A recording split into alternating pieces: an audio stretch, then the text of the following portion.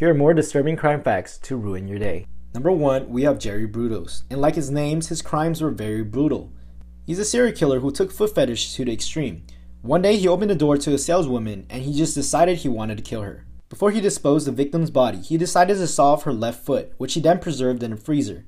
Over the next 10 months, he would use the left foot as a model for his collection of high heels.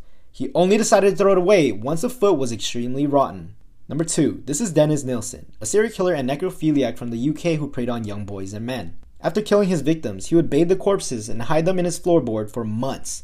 He noted in his journal that he kept the bodies for so long, there were maggots coming out from the eyes and mouth. Number 3, in 1939 to 1940, an Italian woman named Leonardo Cianciulli killed 3 other women because she believed by having human sacrifices, it would keep her son safe when he goes to fight in World War II. And to get rid of the bodies, she decided to turn her victims into soap and tea cakes, many of which were gifted to neighbors and visitors.